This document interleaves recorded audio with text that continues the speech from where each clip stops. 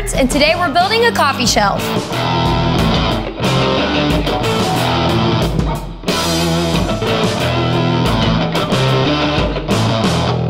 Step 1, find some good wood. If you don't know how to take a pallet apart, check out the link in the comments below to see how it's done. We're going to need 3 of the good support boards and 6 decent 1x boards. Step 2, cut your wood. Cut 3 support boards at the top of the notch. Now cut 4 1x boards to 28 inches long. Next, cut one of your 1x's to 13 3/8 inches and another to 11 inches. These measurements will depend on how thick your support boards are. Step 3, rip your boards. Rip one of your long 1x boards to 1 7/8 inches, and then the same with your 13 3/8 inch board. Now rip the 11-inch board to 3 7/8. Step 4, assemble your shelf.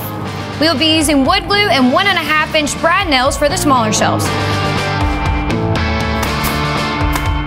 For the rest, use glue and 1 3/8 inch nails. Make sure you pre-drill your holes for the nails.